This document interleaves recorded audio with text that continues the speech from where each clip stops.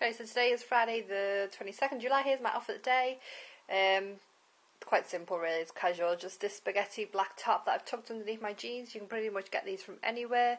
Then I've got this t-shirt that I got from H&M 2 years ago. It's white with like leopard print. You probably can't really see it because it's washed off. The first time I washed it, kind of like washed off. It's meant to be like gold leopard print, but anyways. And then I've just like tied it up to round about my waist, and I'm wearing these skinny jeans that I got from Zara about 2 years ago. Skinny jeans, but they still fit me fine, and they've got like these holes on my knees, but that one is actually worse than that one because I actually ripped out the material and made it worse, but I still think it looks kind of cool. And as for shoes, these ones that I got from Forever 21, these flat leopard print ones that I got about Christmas time. And as for bag, just my staccato reptile print sequined style bag. And then as for jewellery, just my usual white watch, and then this yellow ring that I got from Hong Kong a couple of years back.